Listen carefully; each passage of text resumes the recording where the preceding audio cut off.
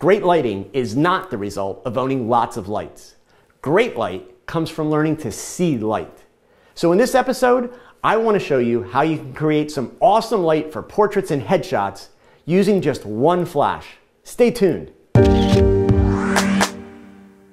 Hey gang, every day I receive messages asking about lighting. So this is the first episode in a series of videos that I'll do over the next few months to break down some simple lighting arrangements and hopefully teach you what you really need to pay attention to when you're setting up lighting for a portrait or a headshot. So we'll begin with one light and some simple modifiers. I'm going to use a studio monolight for this demonstration, and to prove my point, the light is a $99 Adorama flashpoint strobe. You don't have to use the most expensive equipment available, and of course, you could also use a speedlight just as effectively. If you are a speedlight shooter, be patient. I have some cool stuff planned for speedlight tutorials in the next few weeks. Now, for my first setup, I have my subject seated on a short posing stool just 2 feet from a white seamless background. And my strobe is about 8 feet from the background, pointed straight up at a 7.5 foot high white ceiling. Now with this strobe set at half power, I'm shooting at f6.3 with an ISO of 200. Now if I tilt the strobe forward just a little bit, I can shoot at f8 and you'll notice that I get even more fill under the jaw because the light is able to bounce off the card. On a black background, I get this with a light tilted forward, still shooting at f8. Remember that light travels in a straight line, so how you aim your strobes is very important. Tilting the light slightly forward will allow the light to travel further with great intensity. But be careful, if you tilt it too far forward, you'll actually be throwing direct flash at your subject because you're exposing the flash tube or showing too much of the silver reflector like you see here. Now if we take this setup and move the subject so that she's 5 feet from the background and the light is 11 feet from the background, with the light aimed straight up, I get this result. And with it tilted forward, we get this on white. And here it is on black. Now before some of you start commenting that there should be more separation of the hair from the background, I don't disagree. But let's remember that this video is about setting up lighting with a one light setup.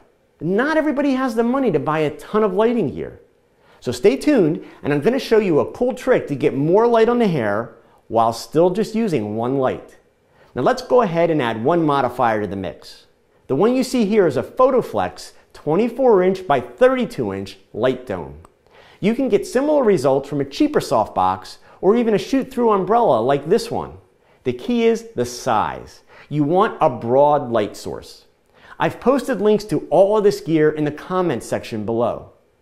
Now if we start out with the white background and place the subject just 2 feet off the background, with a softbox on camera right, we get this dramatic look. If we add the Walmart reflector on camera left, we get this. Now pay close attention to the height of the softbox. In this shot, the softbox is high, and if we bring it down so there's a little more light coming from below my subject's face, we get more fill light under the chin. We can also create a clamshell lighting arrangement using our one light and a reflector below the subject for the other half of the clamshell. Here you see it on white with the subject 2 feet from the background. Here it is on black. You can see that the black backdrop turns to a dark shade of gray.